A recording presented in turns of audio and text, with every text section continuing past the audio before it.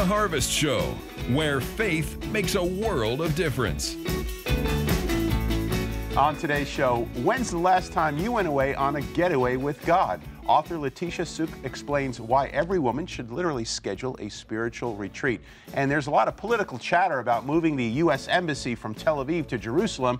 But is it really going to happen this time? Brian Bush has the latest, and that's a question that I am very interested in getting Brian's input on, because I think it's been since Reagan, the president, incoming president, has promised to move the embassy up to Jerusalem, whether it's Republican or Democrat. I'm not sure if President Obama did that, but after getting into office, it just doesn't happen. Then politics gets in the way, right? It just proves too difficult. We don't hear that. So this is not uncommon that we're hearing this chatter about moving it to Tel Aviv. But has President Donald Trump said or signaled that he would like to have it moved? That's the question. Well, he's definitely said that he would like it moved. Now, whether it happens or not, so far he's been pretty adamant about fulfilling his promises through executive order. We'll see if that continues with this particular issue. I know that Prime Minister Netanyahu is supposed to make a visit to the United States to see the president fairly soon. Yep.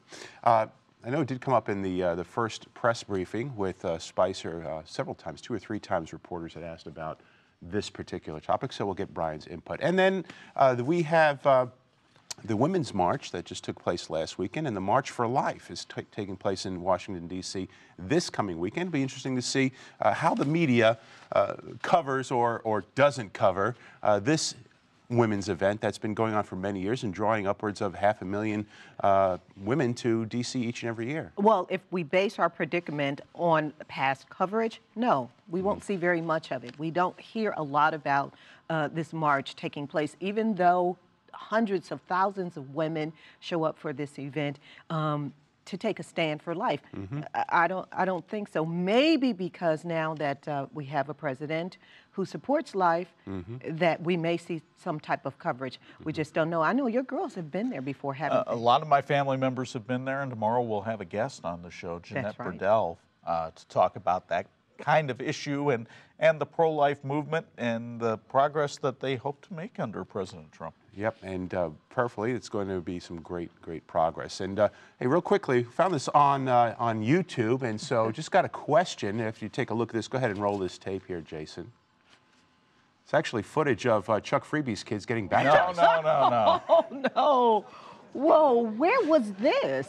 This is in Georgia, not the state. Not the state, but the nation, and the Georgian Orthodox Church. This is the way that the kids are baptized in the Georgian Orthodox Church. I can tell you right now. That's your first thrill ride right there, baby.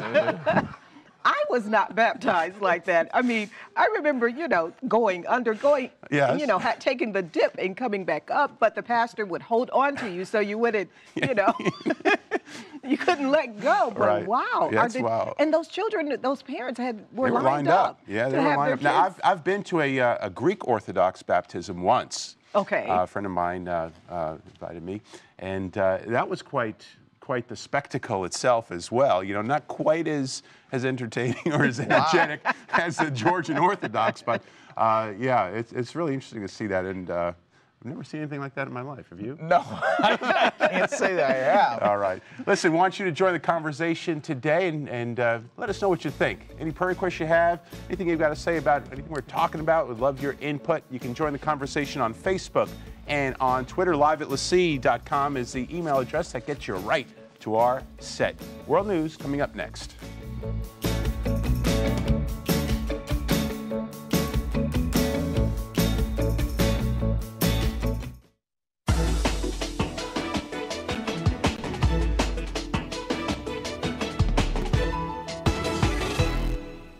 On this Wednesday, January 25th, 2017, here's what's happening in your world. At least 6 people were killed, 4 others injured from gunmen from Somalia's Al-Shabaab group who fought their way into a hotel in the Somali capital. Dozens of people, including legislators, are thought to be staying at Mogadishu's Daya Hotel. Heavy gunfire can still be heard inside. The group, Al-Qaeda's East African affiliate, is fighting to impose a strict version of Islam in that Horn of Africa nation. Turkey's Prime Minister Binali Yildirim is praising the Syrian peace deal struck between Russia, Turkey, and Iran in Astana Tuesday. He describes it as a serious diplomatic success that could pave the way for a political solution to the 6-year conflict. Russia, Turkey, and Iran struck a deal on a 3-way mechanism to consolidate the country's nearly month-old ceasefire. Yildirim says a political solution to the Syrian conflict should encompass a new Syrian administration, maintain Syria's territorial integrity, and represent all factions. President Donald Trump has signed orders to advance construction of the Keystone and Dakota Access oil pipelines. Former President Obama killed the proposed Keystone pipeline in late 2015, declaring it would have undercut U.S. efforts to clinch a global climate change deal that was a centerpiece of his environmental legacy. The pipeline would run from Canada to U.S. refineries in the Gulf Coast. The U.S. government needs to approve the pipeline because it crosses the border. Meanwhile, Canadian Prime Minister Justin Trudeau launched an impassioned defense for balancing the environment and economy at a raucous town hall in the heart of oil country. The Prime Minister has been accused of making inconsistent statements depending on whether he was in Eastern or Western Canada. And he was asked whether he was confused or just a liar.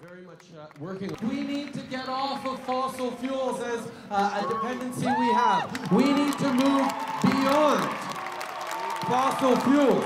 But that, even Stephen Harper recognized we have to get off fossil fuels eventually. We have to do that.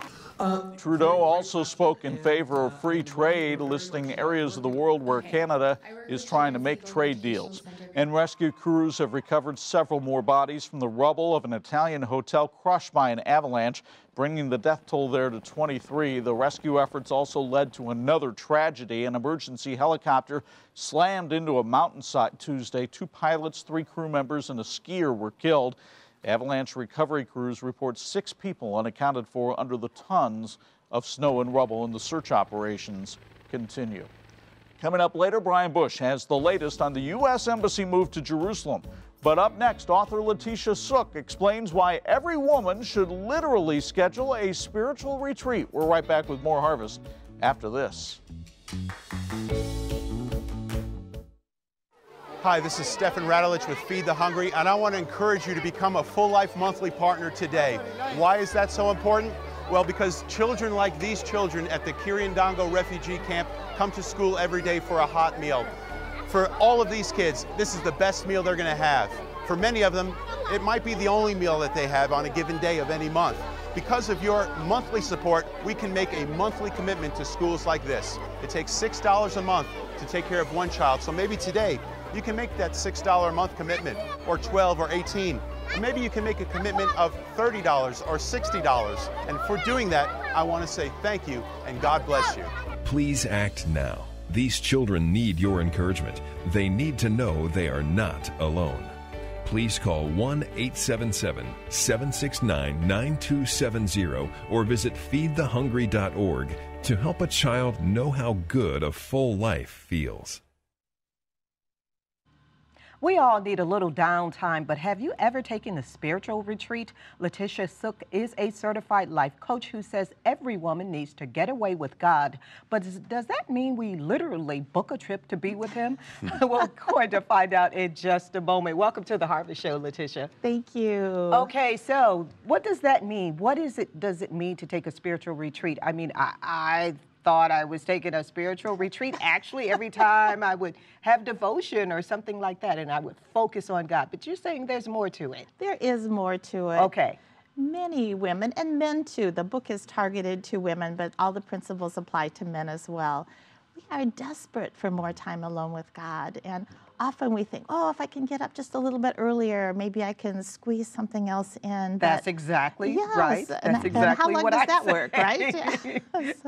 So you're saying that it takes more, and what are we to do? What are you hoping women will accomplish once they book this spiritual retreat? If you have ever taken a getaway with a spouse or a family member or a girlfriend or anything like that, you are familiar with the takeaways from doing that kind of thing. So getting away with God is that opportunity to really plug in for a deeper rest. I use the analogy of plugging in like you plug in your cell phone every night. Our soul needs a long recharge. And what do you recommend, or what options are there? Are you talking about like 7-day, 5-day, 3-day, 1-day retreat? Half day. Half day? Work with what you've got. So everyone has a different time availability that they can take, and especially if you're first starting out with oh, I think I want to try this, but I can't do a whole day. Well, then, what can you do? So, And the importance is, though, to actually book it, to book make it, and put it on your calendar. yes, and to actually get away, to leave your own home for someplace else. So is there a way to prepare for it? Like, should we fast and pray before the retreat? I mean, how do we prepare for this retreat that we're going to have with God? Well, you could fast. You can certainly pray, and I think approaching it like you would other aspects of your spiritual life. What does it take for you to have that connection with God? And for some people, it does involve fasting. I don't think I've ever fasted on a personal retreat, although many have. It is asking Him. I feel like you're responding to an invitation from God to come away, and so He will have a plan for you of how to do that, and He will show you. And Letitia, in your life and in the lives of others that you talk with and meet, what has the impact of these kinds of retreats been? What has it meant to you? How have you seen it really influence the lives of others? You come away from spending that intense, that intimate time with God for however long you can get away, and usually the results are on the line of redefining a life purpose, a real clarity of vision. I feel when I come away that all those knots of our unsolved things in our life we carry around get loosened at least, and sometimes untied, and certainly to feel that overwhelming presence of God's love. You've actually written a book called Getaway with God, Every Woman's Guide to Personal Retreat. So you've kind of taken the guesswork out for us women, you know, when we want to go on the spiritual retreat, how to do it, when to do it. What are some of the themes that you cover? I cover just about anything that someone, like, how do you use the time? I have time templates in there for the woman that wants a lot of structure. Okay, do this first, and then do this, and then do this. I have packing lists, I have scriptures, I have prayers, I have optional exercises, details on how to find a place to go for a retreat. So I tried to think of any kind of question that might be under the FAQ section and get it in the book. And imagine some might say, well, I'm going to get there and day one, okay, you know, now what? Now what do we do? Well, it's good to think through that a little bit before you get there, but I think sometimes you just kind of land, and that's all you could do is just get there. And part of it is that leap of faith to trust that God is going to meet you there. If He invited you, He's going to meet you there, and He's going to show you what to do next. And you know, that's so critical, I think. That's the key to it all, the expectation that God will meet us where we, you know, during our spiritual retreat. What have you found? I mean, what is God saying? What does He typically say to us during a retreat? And I know we're all individuals, but is there a common theme? I love you just the way you are. Okay. That you don't have to go through any kind of, you know, God may take us through a transformation, but we don't have to, you know, do the transformation ourselves first so that we can come to God. And that is usually the takeaway for everyone. Oh my gosh, I'm so loved by God that I'm of so much value to Him. In your practice of these retreats and getting others to do likewise, what are some of the common concerns that maybe you've seen arise from men, from women, when it comes to, you know, taking this step? I think a common concern is one that I certainly had initially is, oh my gosh, am I spiritual enough to do this? How am I going to use my time? Do I have to pray the whole time? Do I need to fast? Do I need to have silence? And all of those kind of questions, because it is a bit of an unknown that most of us, you know, aren't familiar with this until we actually do it. So those are some of the concerns, the fear of the unknown, the fear of filling the time. When I read this, the first thing I thought of, you know, when I was raising my daughter, I was a single mom. I've never been married, so, you know, my daughter had to go everywhere with me. So what about those mothers who have no other option but to take their kids with them? And hopefully it would work out that there could be a family member or another friend, especially if you have a girlfriend that, oh, I'd like to do that too. Okay, I'll take your kids so you can go, and you take my kids so I can go. Good point. You know, we work those things out for other areas of our life. So we can, and moms, we tend to just put off whatever benefits us. You know, we put other things first. You also talk about fears. You say that people have fears. What would you say is the #1 fear in planning a spiritual retreat? What if I go to all this trouble and nothing happens? Okay. Yes. At least you've gotten a day away. Yeah.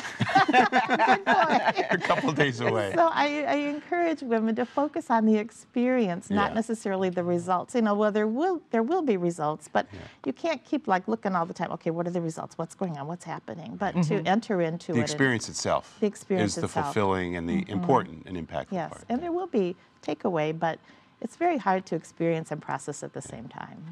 So basic kind of guidelines is, you said get out of your house, right? Be alone. So this is not necessarily a group activity, what you're advocating. And I'd imagine there are others, like, you know, make sure your cell phone is off and you don't bring no internet connection or things like that. How important are some of the basics? Well, I do encourage women to go away alone, but not everyone is ready to do that or wants to do that. So you can do a tandem personal retreat, and I actually lead small groups of about 10 women at a time. I have one coming up this weekend to go to a local retreat center where they are mostly on their own, but I touch base with them now and then to, in your next few hours, you might want to consider doing this. So it gets them in the door, and whatever gets you in the door. Okay, so returning home, what advice do you have for that? To commit that all to Jesus before you leave. Okay, I'm going back home. And you know, you may walk into all kinds of chaos when you go back home. But to trust that he knows that that chaos is waiting for you, and he will prepare you to get back into it. And it's so much comes back to just trusting him for the whole picture. You know, during my quiet time this morning, I read the book of Mark, where we see where the word of God is being spread like on stony ground and in good ground, and how the seed will take form, or the enemy will come and choke the seed. I mean, should we be aware of that, you know, the enemy may come and try to take what we experience during this spiritual retreat? How do you prepare women to protect themselves? To recognize that it's likely going to happen. Okay. That there will be some kind of spiritual counterattack to you taking this time away, and even just being aware of it and looking for it, so that you're ready, that you can be ready to, as the word says, resist the enemy, and he will flee. Well, Before we let you go on your next spiritual retreat, what's the takeaway of Getaway with God, the Every Woman's Guide to Personal Retreat?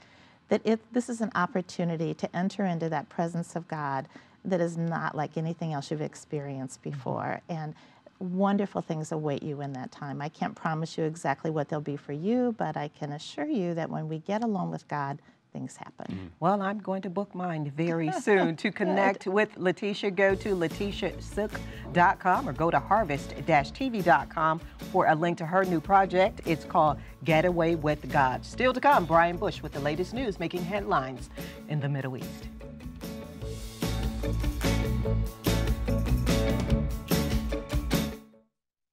Help heal the sick, mend broken relationships, reach the lost with the love of Christ. Do all of that and more when you support LeSEA Broadcasting Prayer Line. Prayer Line is a channel of God's love, reaching more than 10,000 people every month. Your gift today will help keep Prayer Line available for free 24 hours a day, 7 days a week. Go to your phones right now and call 1-800-365-3732. Give now and keep Prayer Line going strong.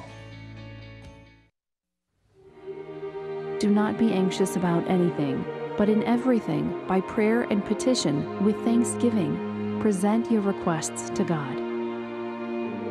Again, I tell you that if two of you on earth agree about anything you ask for, it will be done for you by my Father in heaven.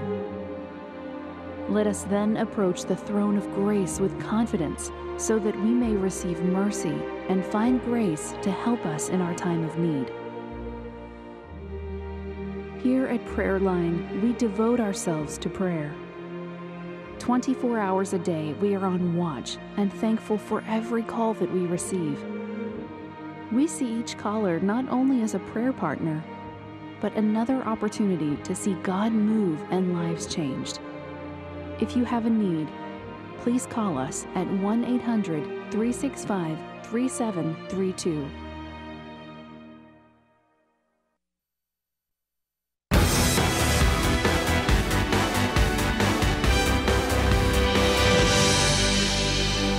Time to check in with our LeSEA correspondent Brian Bush, who joins us from Jerusalem. Brian, good to have this time together because I want to hear from you there on the ground on two subjects: the moving of the U.S. Embassy from Tel Aviv to Jerusalem and the building of settlements. Let's start with the embassy. What is the significance of such a move?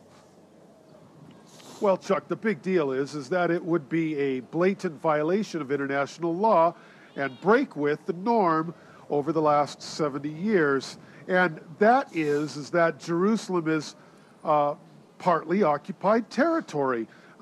Further, it sends the message that Jerusalem is Israel's capital, which again is a yet-to-be-recognized international issue. Chuck?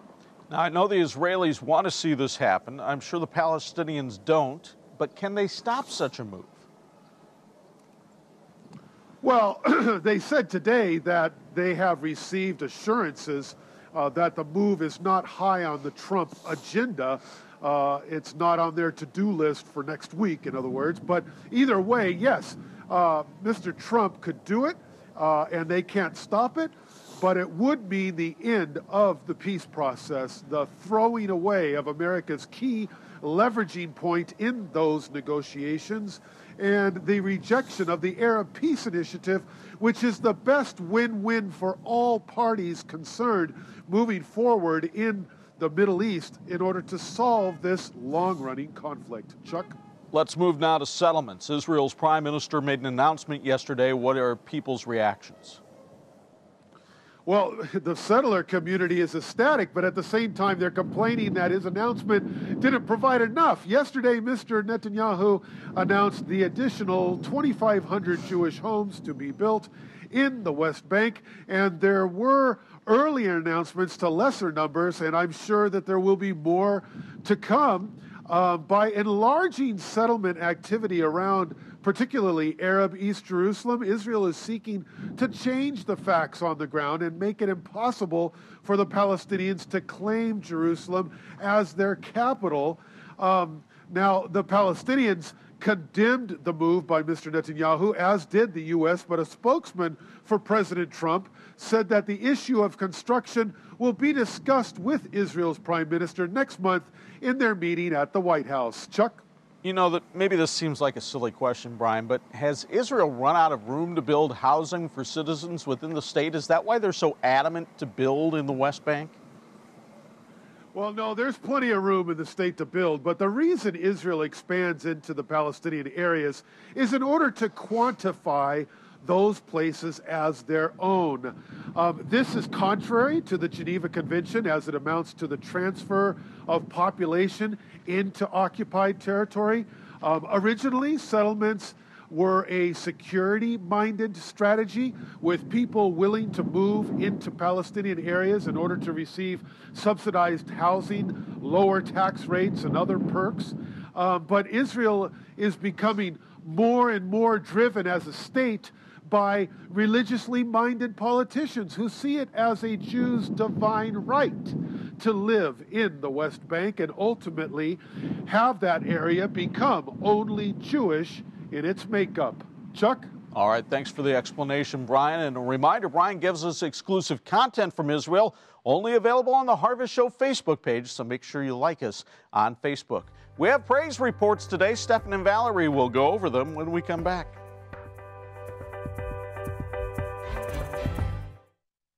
Got Facebook? Follow The Harvest Show. Comment and share your opinions on current events. See new after the show guest interviews. Watch my updates and inspiration from Israel exclusively for Facebook. Facebook.com/The Harvest Show. Like us today. And one of the ways you can connect person to person with us here at LeSEA Broadcasting is to connect with LeSEA's prayer line. Phone number is 1-800-365-3732. If you're listening outside the United States, you can dial directly into prayer line by calling +1 574-291-1010, and then prayer@lesea.com is the email address for our Prayer Line Center. A lot of folks do call in and write in and email in for prayer, but then we love to get the praise reports back as well, showing what the Lord has done, and that's what we've got today. That's right. Keyshawn from Canada says, I had been having a hard time making ends meet and found myself needing a job. Make a long story short, I have been offered 2 jobs, and I thought about which one to take, so I have accepted both of the jobs. So good for you. Praise God. Carol from Indiana, my brother went to the hospital with a sinus infection and discovered that it had spread to his brain. I called Prayer Line to get help, and God came through. My brother started moving and he began trying to talk. It truly is a miracle. And then Rita from New York says, thanks, Prayer Line, for your support through your many prayers. When I got diagnosed with cancer, I called you all. You stuck it out with me, and now I am cancer-free. God is good and worthy to be praised. We get these praise reports, Stephan, and sometimes I think we're excited and we're surprised that God answers prayer in a very positive way, and it goes in our favor. But God is a loving God, and He will respond to us. So if you need prayer, give us a call. And thank you so much for joining us here on Harvest. We'll see you again tomorrow.